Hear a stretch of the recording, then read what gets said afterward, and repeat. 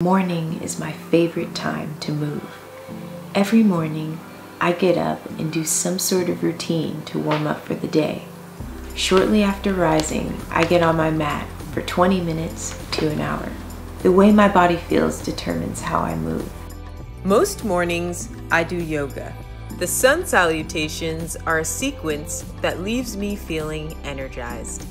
Then, I get on my foam roller.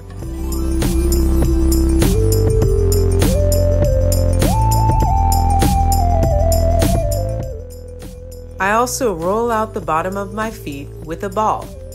When my upper body feels tight, I use my strap.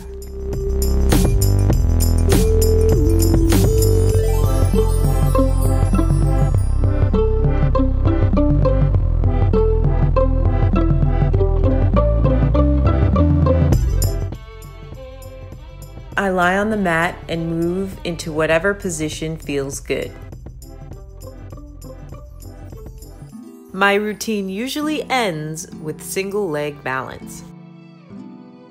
I typed out some things I've learned from having a consistent warm-up routine that I'd like to share with you. Number 1. When I wake up and warm up, I feel more physically and mentally prepared for the activities of the day. My body feels mobile and my mind is calmer. Number 2. Getting up early makes me appreciate beauty and stillness of the morning. Golden light and birds chirping. Number 3. When I warm up early, I feel I have more hours in the day, I am more productive and energized. Number 4. Consistency has helped me notice and learn things about my body. Each morning, I listen to what it says. I notice the quality of my sleep the night before. I can feel where I'm holding tension in my body. I use the clues to determine my routine.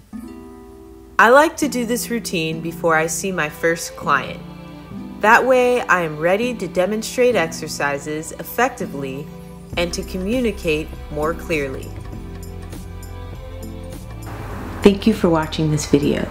Consider getting up early tomorrow morning for a morning warm-up, but you're going to need to be prepared.